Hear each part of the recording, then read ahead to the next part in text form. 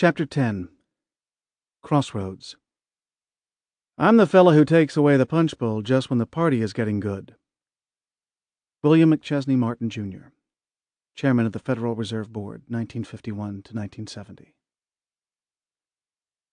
The trouble is that this is no ordinary recession, and a lot of people have not had any punch yet.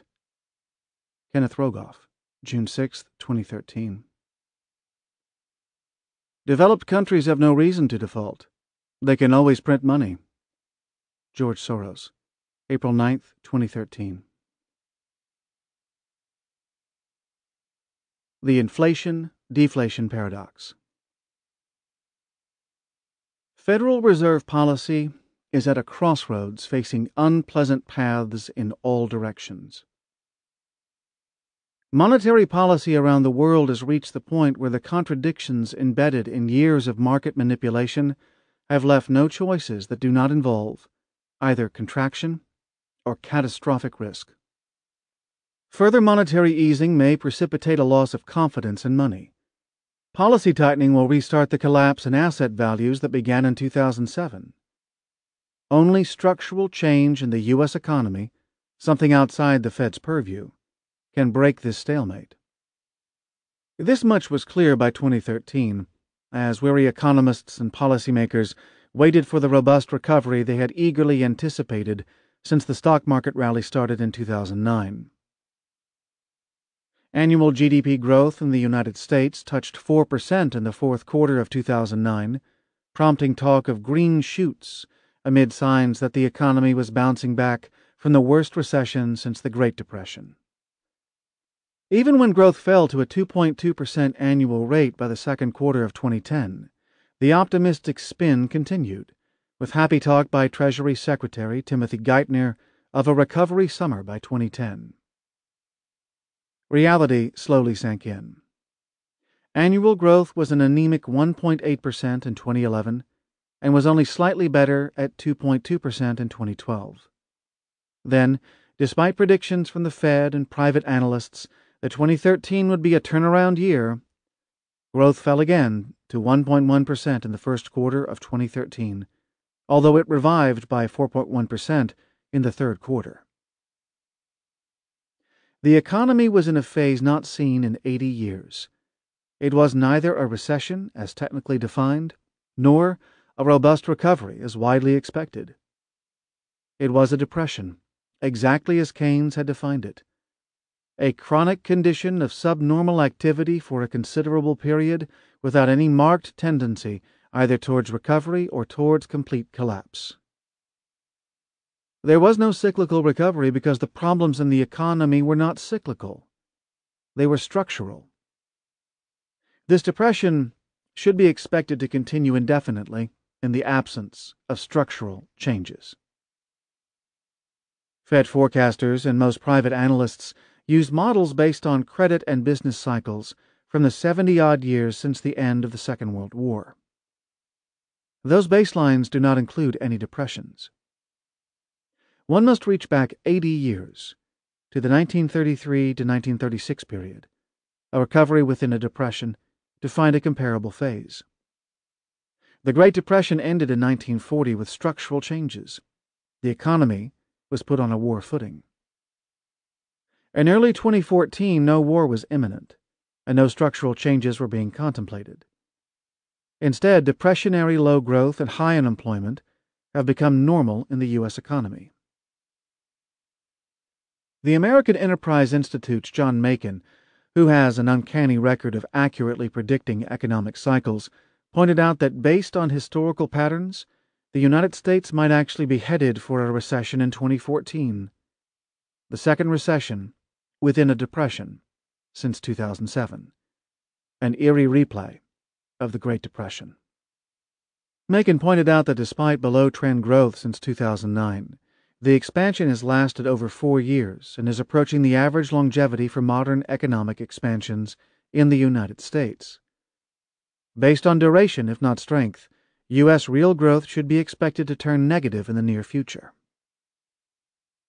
Even if the United States does not enter a technical recession in 2014, the depression will continue, the strongest evidence coming from depression-level employment data Despite cheerleading in late 2013 about the creation of 200,000 new jobs per month and a declining unemployment rate, the reality behind the headline data is grim. As analyst Dan Alpert points out, almost 60% of jobs created in the first half of 2013 were in the lowest wage sectors of the U.S. economy. These sectors normally account for 1/3 of total jobs, meaning that new job creation was disproportionately low wage by a factor of almost 2 to 1. Low-wage jobs are positions such as the order taker at McDonald's, the bartender at Applebee's, and the checkout clerk at Walmart. All work has dignity, but not all work has pay that can ignite a self-sustaining economic recovery.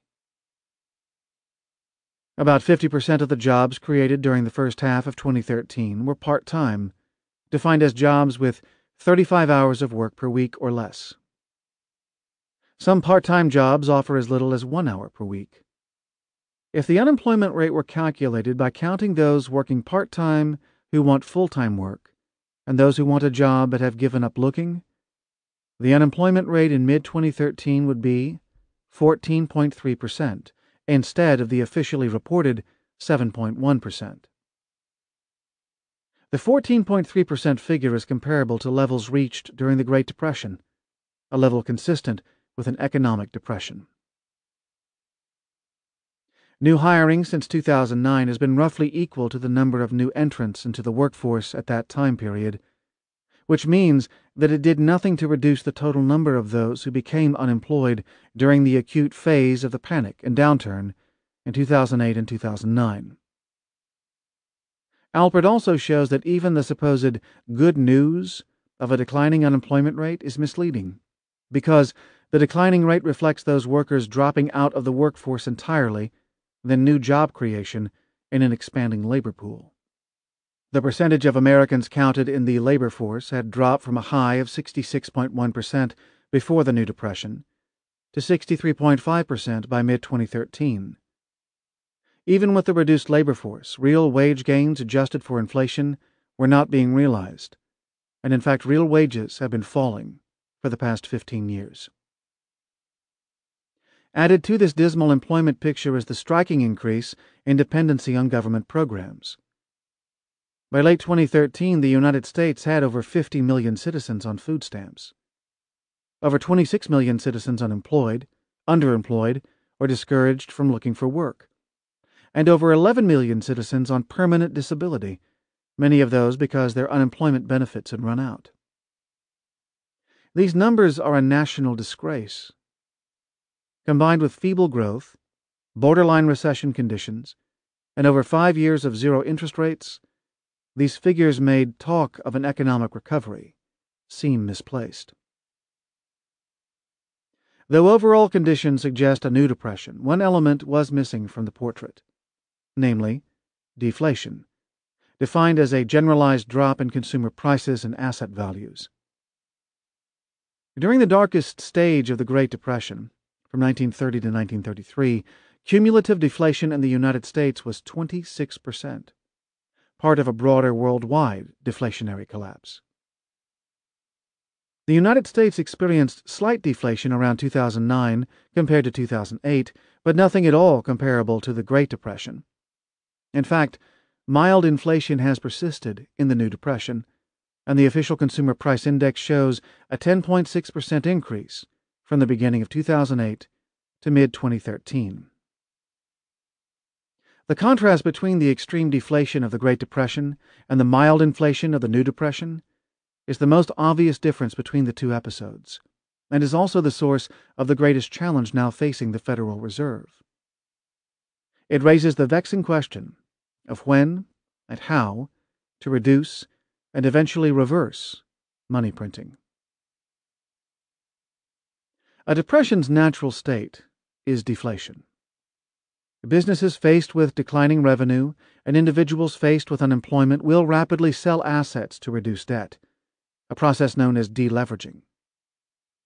As asset sales continue, and as spending declines, prices decline further, which is deflation's immediate cause. Those price declines then add further economic stress, leading to additional asset sales, more unemployment, and so on in a feedback loop. In deflation, the real value of cash increases, so individuals and businesses hoard cash instead of spending it or investing it in new land, plant, and equipment. This entire process of asset sales, hoarding, and price declines is called a liquidity trap, famously described by Irving Fisher in his 1933 work, The Debt Deflation Theory of Great Depressions, and by John Maynard Keynes in his most influential work, The General Theory of Employment, Interest and Money. In a liquidity trap, the response to money printing is generally weak, and from a Keynesian perspective, fiscal policy is the preferred medicine. While the response to money printing may be weak, it is not nil.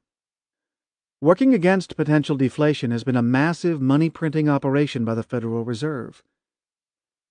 In the 6 years from 2008 to 2014, the Federal Reserve has increased money base from about $800 billion to over $4 trillion, a more than 400% increase.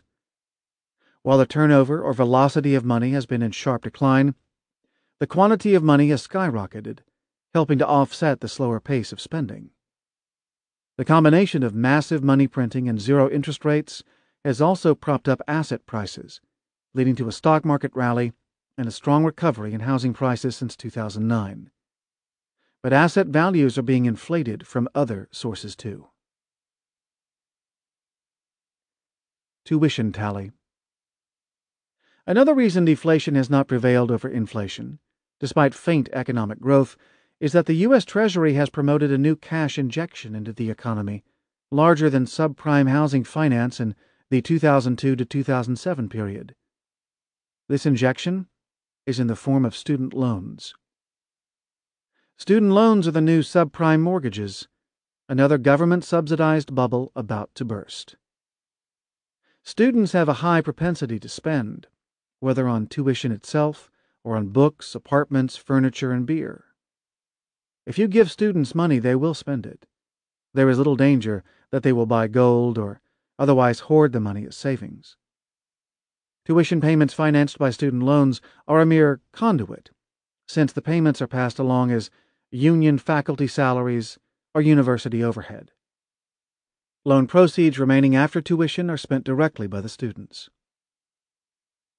Annual borrowing in all undergraduate and graduate student loan programs surged to over $100 billion per year in 2012, up from about $65 billion per year at the start of the 2007 Depression. By August 2013, total student loans backed by the U.S. government exceeded $1 trillion, an amount that has doubled since 2009. A provision contained in the 2010 Obamacare legislation provided the U.S. Treasury with a near monopoly on student loan origination and sidelined most private lenders who formerly participated in this market. This meant that the Treasury could relax lending standards to continue the flow of easy money.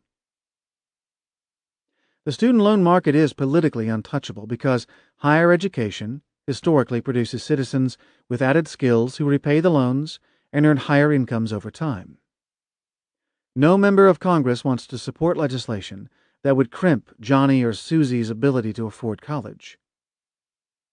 But the program has morphed into direct government pump priming, in the same manner that historically productive home lending programs morphed into a housing bubble between 1994 and 2007. In the mortgage market, Fannie Mae and Freddie Mac used government subsidies to push home ownership beyond levels that buyers could afford, giving rise to subprime mortgages without documentation or down payments. The mortgage market crashed in 2007, marking the start of the Depression. Student loans now pose a similar dynamic. Most of the loans are sound and will be repaid as agreed, but many borrowers will default because the students did not acquire needed skills and cannot find jobs in a listless economy. Those defaults will make federal budget deficits worse, a development not fully reflected in official budget projections. In effect, student loans are being pumped out by the U.S. Treasury and directed to borrowers with a high propensity to spend and limited ability to repay. These monies have helped prop up the U.S. economy, but the flow of tuition dollars isn't sustainable. It is economically no different than the Chinese building ghost cities with borrowed money that cannot be repaid. Chinese ghost cities and U.S. diplomas are real, but productivity increases and the ability to repay the borrowings are not. While student loans may provide a short-term lift to discretionary spending, the long-term effects of excessive debt combined with the absence of jobs are another encumbrance on the economy. A record 21 million young adults between ages 18 and 31 are living with their parents. Many of these stay-at-homes are recent graduates who cannot pay rent or afford down payments on homes because of student loans. For now, student loan cash flows and spending have helped to defer the deflation threat. But the student loan bubble will burst in the years ahead, making the debt and deficit crises worse. The inflation conundrum. Former Fed Chairman Bernanke once said that the Federal Reserve could combat deflation by throwing money from helicopters. His metaphor assumed that people would gladly pick up the money and spend it. In the real world, however, picking up the money means going into debt in the form of business loans, mortgages, and credit cards. Businesses and individuals are unwilling to go into debt because of policy uncertainty and the threat of even more deflation. Going back to 2009, Bernanke's critics have claimed that quantitative easing would lead to unacceptably high inflation, even imminent hyperinflation. These critics focused exclusively on money printing, failing to perceive that inflation is only partially a function of money supply. The other key factor is behavior in the form of lending and spending. Underlying weakness in the economy and extreme uncertainty about policies on taxes, health care, environmental regulation, and other business cost determinants resulted in stagnation both in consumer spending and in business investment, two main drivers of economic growth. A standoff in the battle between deflation and inflation does not mean that price stability prevails. The opposing forces may have neutralized each other for the time being, but neither has gone away. Collapsing growth in China and a re-emergence of the sovereign debt crisis in Europe could give deflation the upper hand. Conversely, a war in the Middle East, followed by a commodity price shock, surging oil prices, and panicked gold buying, could cause dollar dumping and an inflationary groundswell that the Fed would be unable to contain. Either extreme is possible. This dilemma is reflected by a difference of opinion at the Federal Open Market Committee, or FOMC, the Fed's policymaking arm, between those who favor reduced money printing and those who favor a continuation or even expansion of the money supply through Fed asset purchases. The group that favors reduced money printing, so-called tapering, led by Fed Governor Jeremy Stein, contends that continued money printing is having only limited positive effects and may create asset bubbles and systemic risk. Since money is practically free because of zero-rate policy, and since leverage magnifies returns to investors, the inducement to borrow money and take a chance on rising asset prices is hard to resist. Leverage is available to stock traders in the form of margin loans and to home buyers in the form of cheap mortgages. Since rising stock and home prices are based on cheap money rather than economic fundamentals, both markets are forming new bubbles, which will eventually burst and damage confidence again. Under certain scenarios, the outcome could be worse than a bursting bubble and might include systemic risk and outright panic. The stock market is poised for a crash worse than 2000 or 2008. Business television anchors and sell-side analysts are only too happy to announce each new high on the stock market indexes. In fact, these highs are mostly nominal. They are not entirely real. When the reported index levels are adjusted for inflation, a different picture emerges. The 2008 peak was actually below the 2000 peak in real terms. The nominal peak in 1973 was followed in 1974 by one of the worst stock market crashes in U.S. history. Past is not necessarily prelude. Still, the combination of extreme leverage, economic weakness, and a looming recession all put the stock market at risk of an historic crash. Any such crash would result in a blow to confidence that no amount of Fed money printing could assuage. It would trigger an extreme version of Fisher's debt deflation cycle. In this scenario, deflation would finally gain the upper hand over inflation, and the economic dynamics of the early 1930s would return with a vengeance. Another factor that could contribute to a worst-case result is the hidden leverage on bank balance sheets in the form of derivatives and asset swaps. The concern here relates not to a stock market crash, but to a counterparty failure that triggers a liquidity crisis in financial markets and precipitates a panic. The pro-tapering group around Fed Governor Stein understands that reduced money printing may hurt growth, but they fear that a stock market crash or a financial panic would hurt growth much more by destroying confidence. In their view, reduced money printing now is a way to let a little air out of the bubbles without deflating them entirely. In opposition to this view are FOMC members like Fed Chairwoman Janet Yellen, who see no immediate inflation risk due to excess capacity in labor markets and manufacturing, and who favor continued large asset purchases and money printing as the only hope for continued growth, especially in light of the recent tightening in fiscal policy. For Yellen, the money printing should continue until persistent inflation above 2.5% actually emerges and until unemployment is 6.5% or less. Yellen favors continued money printing even if inflation rises to 3% or more, so long as unemployment is above 6.5%. She regards the risks of financial panic as remote and is confident that inflation can be controlled in due course with available tools if inflation does not rise too far. Yellen's confidence in the remoteness of inflation and in the Fed's ability to control inflation, if it does emerge, is based on her application of conventional general equilibrium models that do not include the most advanced theoretical work on complexity theory, interconnectedness, and the sudden emergence of systemic risk. On the other hand, her understanding that inflation was not imminent due to slack in labor and industrial capacity made her economic forecasts consistently more accurate than those of her colleagues and the Fed staff from 2011 to 2013. These forecasting successes added to her credibility inside the Federal Reserve and were important in her selection as the new Fed chairwoman. As a result, her views on the need for continued money printing carry great weight with the Fed staff and the FOMC. It is not surprising that the FOMC members are deeply divided between the contrasting views espoused by Stein and Yellen. Stein is no doubt correct that systemic risk is building up unseen in the banking system through off-balance sheet transactions and that new bubbles are emerging. Yellen is undoubtedly right that the economy is fundamentally weak and needs all the policy support it can get to avoid outright recession and deflation. The fact that both sides in the debate are correct means both sides are also incorrect, to the extent that they fail to incorporate their opponents' valid points in their own views.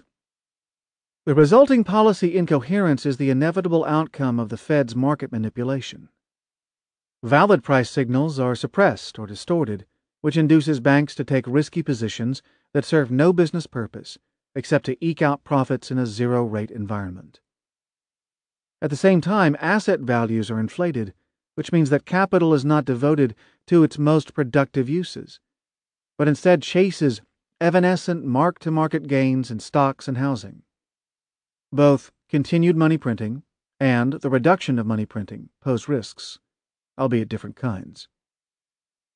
The result is a standoff between natural deflation and policy-induced inflation. The economy is like a high-altitude climber proceeding slowly, methodically on a ridgeline at 28,000 feet without oxygen. On one side of the ridge is a vertical face that goes straight down for a mile. On the other side is a steep glacier that offers no way to secure a grip. A fall to either side means certain death. Yet, moving ahead gets more difficult with every step and makes a fall more likely. Turning back is an option, But that means finally facing the pain that the economy avoided in 2009 when the money printing journey began. The great American novelist F. Scott Fitzgerald wrote in 1936 that the test of a first-rate intelligence is the ability to hold two opposed ideas in mind at the same time and still retain the ability to function. By 2014, the Federal Reserve Board members were being put to Fitzgerald's test. Inflation and deflation are opposed ideas, as are tapering and non-tapering. No doubt the Fed board members start with first-rate intelligence. They are now confronted with opposing ideas. The question is whether, as Fitzgerald phrased it, they can still retain the ability to function. Confidence. Former Federal Reserve Chairman Paul Volcker joined the Fed as a staff economist in 1952 and has witnessed or led every significant monetary and financial development since. As the Treasury Undersecretary, he was at President Nixon's side when the dollar's convertibility into gold was ended in 1971.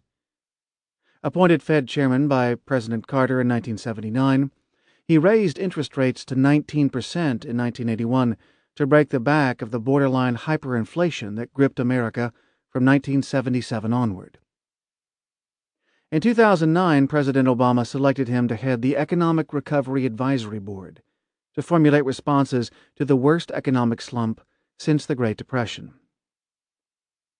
From this platform, he advanced the Volcker Rule, an attempt to restore sound banking practices that were abandoned with the repeal of Glass-Steagall in 1999. The Volcker Rule finally got past the big bank lobbyists in 2013. Volcker correctly perceived the riskiest facet of the banking system and deserves much credit for working to fix it. No banker or policymaker knows more about money and how it works than Volcker.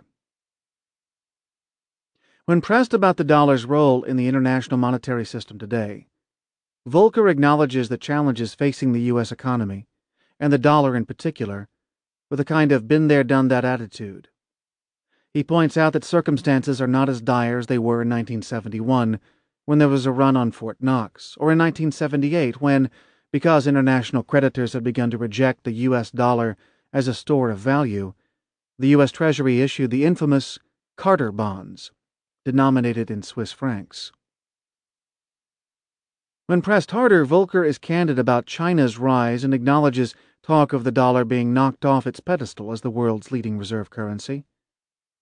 But he just as quickly points out that despite the talk, no currency comes close to the dollar in terms of the deep, liquid pools of investable assets needed for true reserve currency status. Volcker is no fan of the gold standard and believes a return to gold is neither feasible nor desirable. Finally, when presented with issues such as bonded debt, massive entitlements, continuing deficits, and legislative dysfunction that suggests the dollar denouement has already begun, Volcker narrows his gaze, hardens his demeanor, and utters one word: confidence. He believes that if people have confidence in it, the dollar can weather any storm. If people lose confidence in the dollar, no army of PhDs can save it. On this point, Volcker is certainly right, yet no one can say whether confidence in the dollar has passed the point of no return due to Fed blunders, debt ceiling debacles, and the precautions of the Russians and Chinese. Unfortunately, there are growing signs that confidence in the dollar is evaporating. In October 2013, the Fed's price-adjusted broad dollar index, the best gauge of the dollar standing in foreign exchange markets, stood at 84.05, an improvement on the all-time low of 80.52 of July 2011, but approximately equal to prior lows in October 1979, July 1995, and April 2008. Demands for physical gold bullion, a measure of lost confidence in the dollar, began rising sharply in mid to late 2013, another sign of a weak dollar.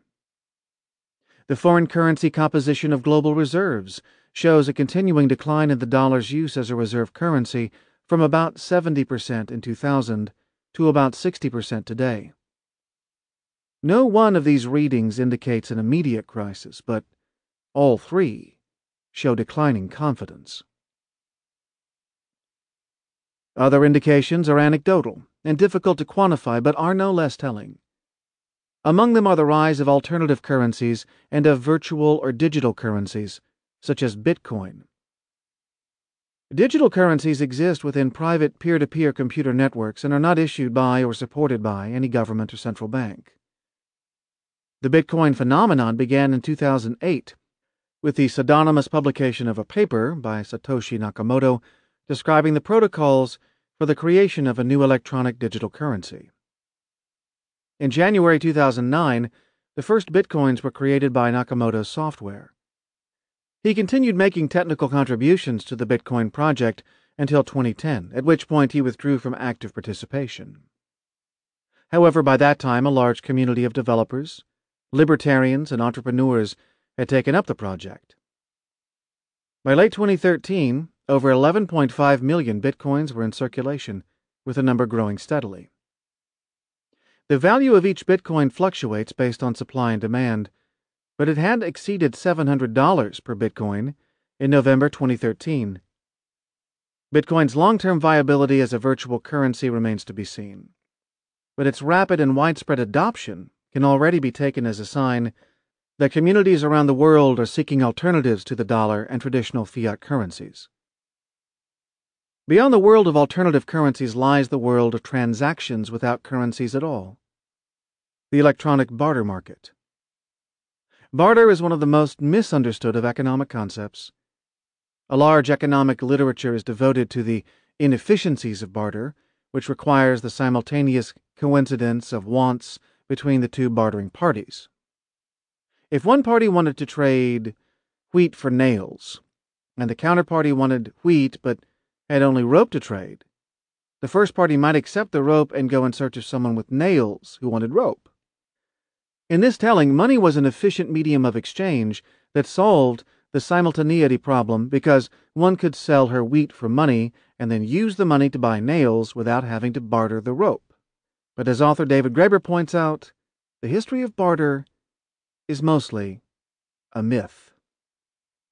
Economists since Adam Smith have assumed that barter was the historical predecessor of money, but there is no empirical, archaeological, or other evidence for the existence of a widespread pre-money barter economy. In fact, it appears that pre-money economies were based largely on credit, the promise to return value in the future in exchange for value delivered today. The ancient credit system allowed intertemporal exchanges, as it does today, and solved the problem of the simultaneous coincidence of wants. Historical barter is one more example of economists developing theories with scant attachment to reality.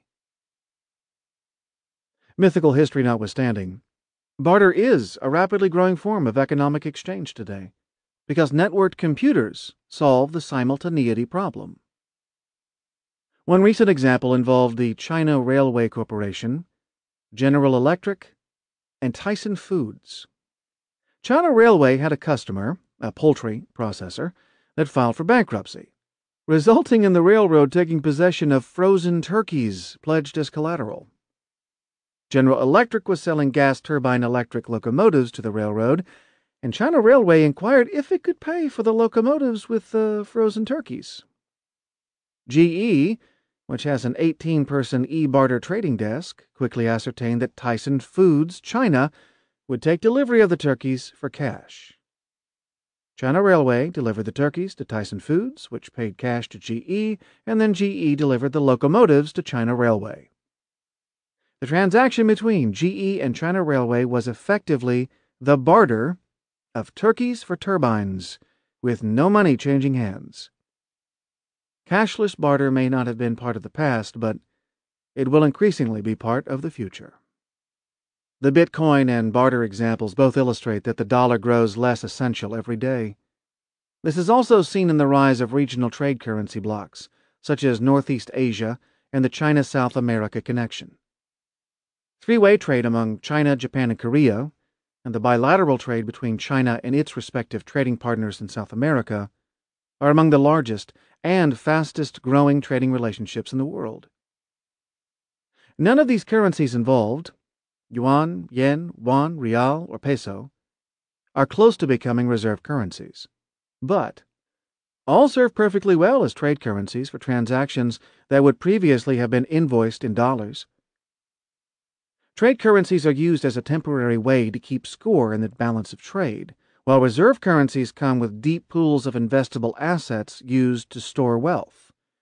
Even if these local currencies are used for trade and not as reserves, each transaction represents a diminution in the role of the dollar.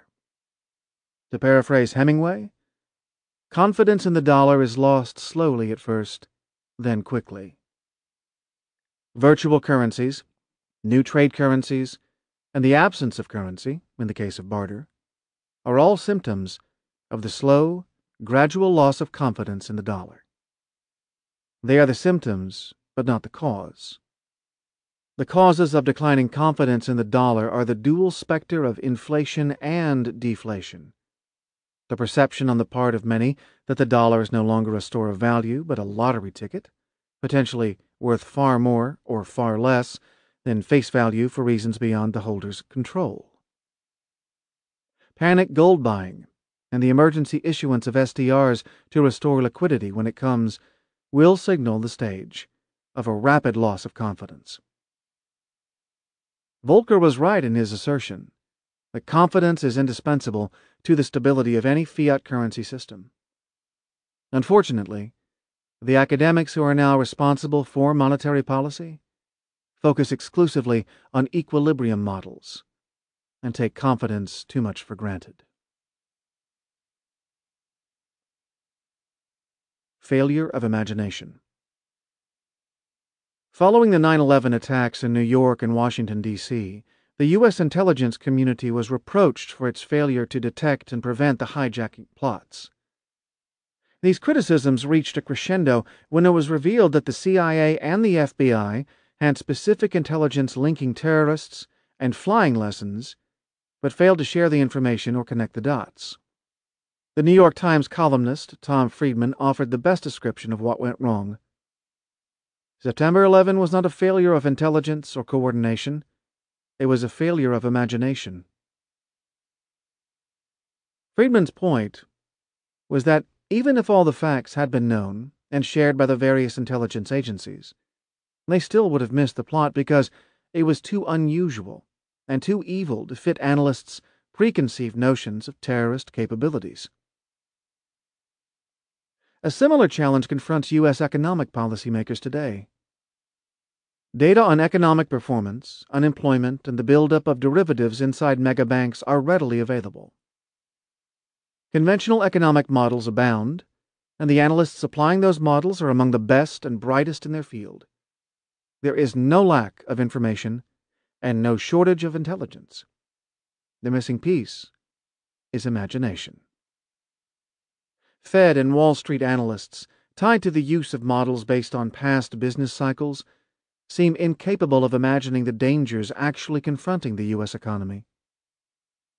The 9/11 attacks demonstrated that the failure to imagine the worst often results in a failure to prevent it. The worst economic danger confronting the United States is deceptively simple. It looks like this: -1 minus -3 equals 2. In this equation, the first term represents nominal growth. The second term represents inflation or deflation, and the right side of the equation equals real growth. A more familiar presentation of this equation is 5 minus 2 equals 3. In this familiar form, the equation says that we begin with 5% nominal growth, then subtract 2% inflation in order to reach 3% real growth. Nominal growth is the gross value of goods and services produced in the economy, and inflation is a change in the price level that does not represent real growth. To arrive at real growth, one subtracts inflation from the nominal value. This same inflation adjustment can be applied to asset values, interest rates, and many other data points. One must subtract inflation from the stated or nominal value in order to get the real value. When inflation turns to deflation, the price adjustment becomes a negative value rather than a positive one, because prices decline in a deflationary environment. The expression -1 minus -3 equals 2 describes nominal growth of -1% minus a price change of -3%, producing positive 2% real growth. In effect, the impact of declining prices more than offsets declining nominal growth and therefore produces real growth. This condition has almost never been seen in the United States since the late 19th century. But it is neither rare elsewhere nor impossible in the United States. In fact, it has been Japan's condition for parts of the past 25 years. The first thing to notice about this equation is that there is real growth of 2%, which is weak by historic standards, but roughly equal to U.S. growth since 2009. As an alternative scenario using the formula I just outlined, assume annual deflation of 4%, as actually occurred from 1931 to 1933. Now the expression is -1 minus -4 equals 3. In this case, real growth would be 3%, much closer to trend and arguably not at depressionary levels. However, a condition of high deflation, zero interest rates, and continuing high unemployment closely resembles a depression. This is an example of the through-the-looking-glass quality of economic analysis in a world of deflation. Despite possible real growth, the U.S. Treasury and the Federal Reserve fear deflation more than any other economic outcome. Deflation means a persistent decline in price levels for goods and services. Lower prices allow for higher living standards even when wages are constant because consumer goods cost less. This would seem to be a desirable outcome based on advances in technology and productivity that result in certain products dropping in price over time, such as computers and mobile phones. Why is the Federal Reserve so fearful of deflation that it resorts to extraordinary policy measures designed to cause inflation? There are 4 reasons for this fear. The first is deflation's impact on government debt repayment. Debt's real value may fluctuate based on inflation or deflation, but the nominal value of a debt is fixed by contract. If one borrows $1 million, then one must repay $1 million plus interest, regardless of whether the real value of $1 million is greater or less due to deflation or inflation. U.S. debt is at a point where no feasible combination of real growth and taxes will finance repayment of the amount owed. But if the Fed can cause inflation, slowly at first, to create money illusion, and then more rapidly, the debt will be manageable because it will be repaid in less valuable nominal dollars. In deflation, the opposite occurs. The real value of the debt increases, making repayment more difficult. The second problem with deflation is its impact on the debt-to-GDP ratio. This ratio is the debt amount divided by the GDP amount, both expressed in nominal terms. Debt is continually increasing in nominal terms because of continuing budget deficits that require new financing, and interest payments that are financed with new debt. However, as shown in the previous example, real growth can be positive even if nominal GDP is shrinking, provided deflation exceeds nominal growth. In the debt-to-GDP ratio, when the debt numerator expands and the GDP denominator shrinks, the ratio increases. Even without calculating entitlements, the U.S. debt-to-GDP ratio is already at its highest level since the Second World War. Including entitlements makes the situation far worse. Over time, the impact of deflation could drive the U.S. debt-to-GDP ratio above the level of Greece, closer to that of Japan.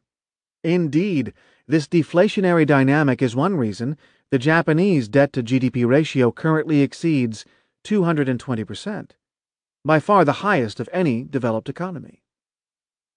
One impact of such sky-high debt-to-GDP ratios on foreign creditors is ultimately a loss of confidence. Higher interest rates, worse deficits because of the higher interest rates, and finally, an outright default on the debt.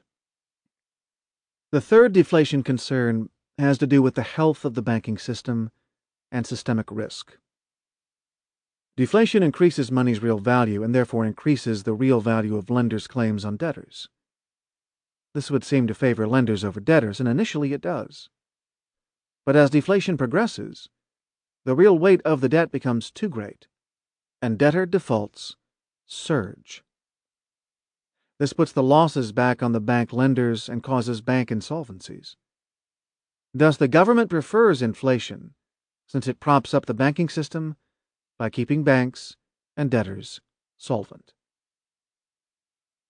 The fourth and final problem with deflation is its impact on tax collection. This problem is illustrated by comparing a worker making $100,000 per year in two different scenarios. In the first scenario, prices are constant and the worker receives a $5,000 raise. In the second scenario, prices drop 5% and the worker receives no raise. On a pre-tax basis, the worker has the same 5% increase in her standard of living in both scenarios. In the first scenario, the improvement comes from a higher wage, and in the second, it comes from lower prices, but the economic result is the same. Yet, on an after-tax basis, these scenarios produce entirely different outcomes. The government taxes the raise, say at a 40% rate, but the government cannot tax the declining prices. In the first scenario, the worker keeps only 60% of the raise after taxes. But in the second scenario, she keeps 100% of the benefit of lower prices. If one assumes inflation is the first example, the worker may be even worse off because the part of the raise remaining after taxes is diminished by inflation, and the government is better off because it collects more taxes and the real value of government debt declines. Since inflation favors the government and deflation favors the worker, governments always favor inflation. In summary, the Federal Reserve prefers inflation because it erases government debt, reduces the debt-to-GDP ratio, props up the banks, and can be taxed. Deflation may help consumers and workers, but it hurts the Treasury and the banks and is firmly opposed by the Fed. This explains Alan Greenspan's extraordinary low-interest rate policies in 2002 and Ben Bernanke's zero-rate policy beginning in 2008. From the Fed's perspective, aiding the economy and reducing unemployment are incidental byproducts of the drive to inflate. The consequence of these deflationary dynamics is that the government must have inflation, and the Fed must cause it. The dynamics amount to an historic collision between the natural forces of deflation and government's need for inflation. So long as price index data show that deflation is a threat, the Fed will continue with its zero-rate policy, money printing, and efforts to cheapen the dollar in foreign exchange markets in order to import inflation through higher import prices. When the data show a trend toward inflation, the Fed will allow the trend to continue in the hope that nominal growth will become self-sustaining. This will cause inflation to take on a life of its own through behavioral feedback loops not included in Fed models. Japan is a large canary in a coal mine in this regard. The Asian nation has undergone persistent core deflation since 1999, but also saw positive real growth from 2003 to 2007 and negative nominal growth in 2001 and 2002. Japan has not experienced the precise combination of negative nominal growth, deflation, and positive real growth on a persistent basis, but it has flirted with all those elements throughout the past 15 years. To break out of this coil, Japan's new Prime Minister, Shinzo Abe, elected in December 2012, declared his policy of the three arrows: money printing to cause inflation, deficit spending, and structural reforms. A corollary to this policy was to weaken the exchange value of the yen to import inflation, mostly through higher prices for energy imports. The initial response to Abenomics was highly favorable.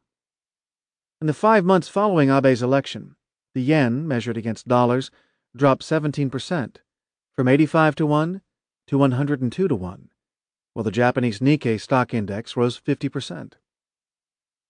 The combination of cheaper yen, the wealth effect from rising stock prices, and the promise of more money printing and deficit spending seemed like a page from a central banker's playbook on how to break out of a deflationary spiral. Despite the burst of market enthusiasm for Abenomics, a cautionary note was raised in a speech on May 31, 2013, in Seoul, South Korea, by one of the most senior figures in Japanese finance, Eisuke Sakakibara, a former deputy finance minister, nicknamed Mr. Yen. Sakakibara emphasized the importance of real growth even in the absence of nominal growth, and pointed out that the Japanese people are wealthy and have prospered personally despite decades of low nominal growth. He made the oft-overlooked point that because of Japan's declining population, real GDP per capita will grow faster than real aggregate GDP. Far from a disaster story, a Japan that has deflation, depopulation, and declining nominal GDP can nevertheless produce robust real per capita GDP growth for its citizens. Combined with the accumulated wealth of the Japanese people, this condition can result in well-to-do society, even in the face of nominal growth that would cause most central bankers to flood the economy with money. Sakakibara is not unaware of the impact of deflation on the real value of debt.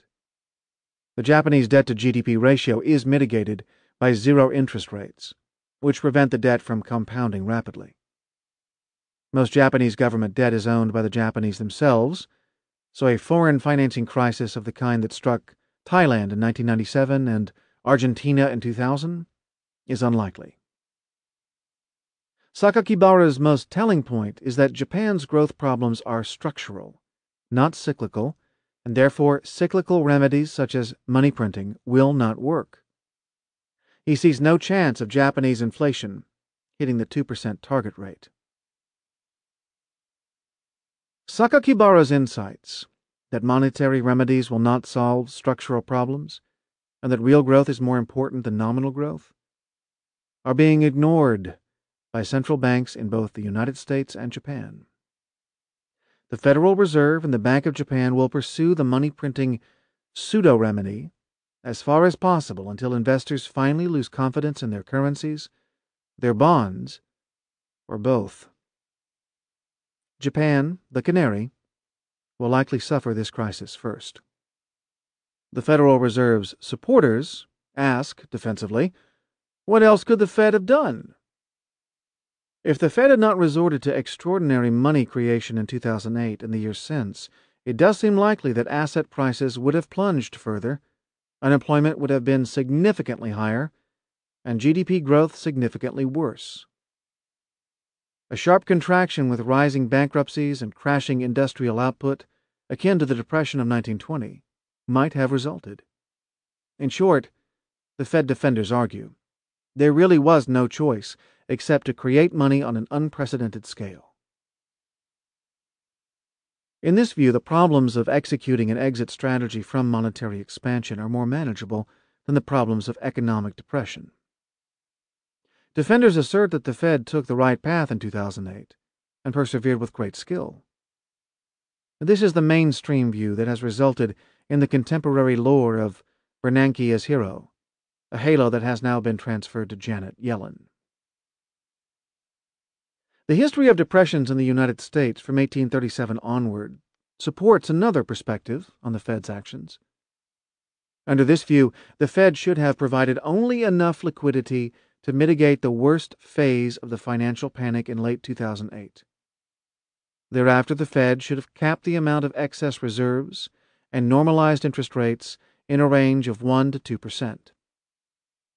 Most of the large banks, including Citibank, Morgan Stanley, and Goldman Sachs, should have been temporarily nationalized, their stockholders wiped out, and their bondholders subject to principal reductions as needed to restore capital. Non-performing assets could have been stripped from these banks in receivership, then placed in a long-term government trust to be liquidated for the taxpayers' benefit as circumstances permitted. Management of the banks should have been fired, while enforcement actions and criminal prosecutions were pursued against them as the facts warranted.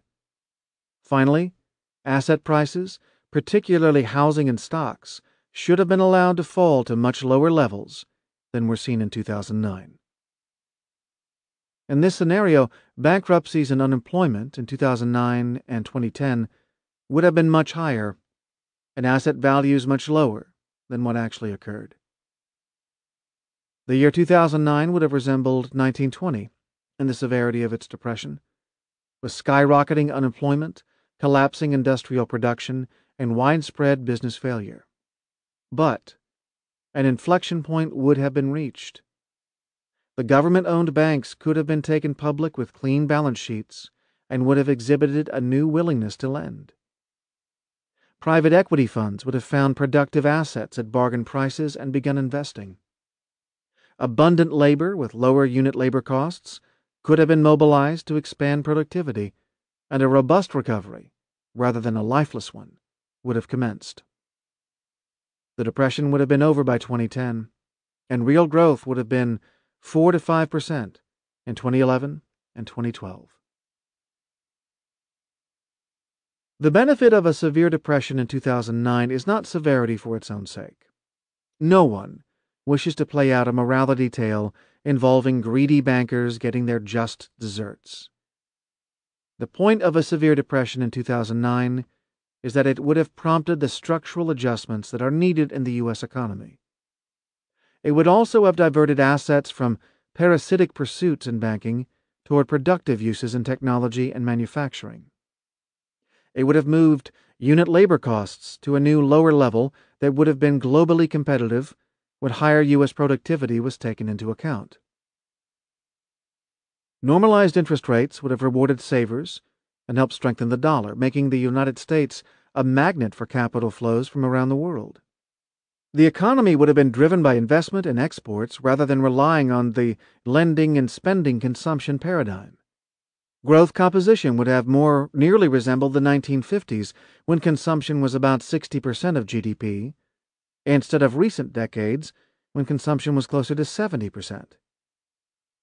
These types of healthy, long-term structural adjustments would have been forced on the U.S. economy by a one-time liquidation of the excesses of debt and leverage and the grotesque overexpansion of finance. It is not correct to say the Federal Reserve had no choice in its handling of the economy at the start of the Depression. It is correct to say, in Tom Friedman's phrase, that there was a failure of imagination to see that the economy's problems were structural, not cyclical. The Fed applied obsolete general equilibrium models and took a blinkered view of the structural challenge. Policymakers at the Fed and the Treasury avoided a sharp depression in 2009, but created a milder depression that continues today and will continue indefinitely. Federal Reserve and U.S. Treasury officials and staff said repeatedly in 2009 that they wanted to avoid Japan's mistakes in the 1990s. Instead, they have repeated every one of Japan's mistakes in their failure to pursue needed structural changes in labor markets, eliminate zombie banks, cut taxes, and reduce regulation on the non-financial sector. The United States is Japan on a larger scale, with the same high taxes, low interest rates that penalize savers, labor market rigidities, and too big to fail banks. Abenomics and Federal Reserve money printing share a frenzied focus on avoiding deflation, but the underlying deflation in both Japan and the United States is not anomalous. It is a valid price signal that the system has too much debt and too much wasted investment prior to the crash. Japan is overinvested in infrastructure, just as the United States was overinvested in housing. In both cases, the misallocated capital reached the point where it had to be written off in order to free up bank balance sheets to make new, more productive loans. But that isn't what happened. Instead, as a result of political corruption and cronyism, regulators in both countries preserved the ailing balance sheets in amber along with banker job security. The deflationary price signals were muted with money printing, the same way pain in athletes is masked with steroids. But the deflation did not go away, and it will never go away until the structural adjustments are made. The United States may find false courage in Japan's apparent success, using its model as ammunition for evaluating its own QE policies, but the signs in Japan are misleading, consisting of more money illusion and new asset bubbles. Japan reached the crossroads first. It opted for Abenomics. The Fed needs to look more critically at Japan's putative escape from depression. If it follows the Japanese path, both nations will be headed for an acute debt crisis. The only difference may be that Japan gets there first.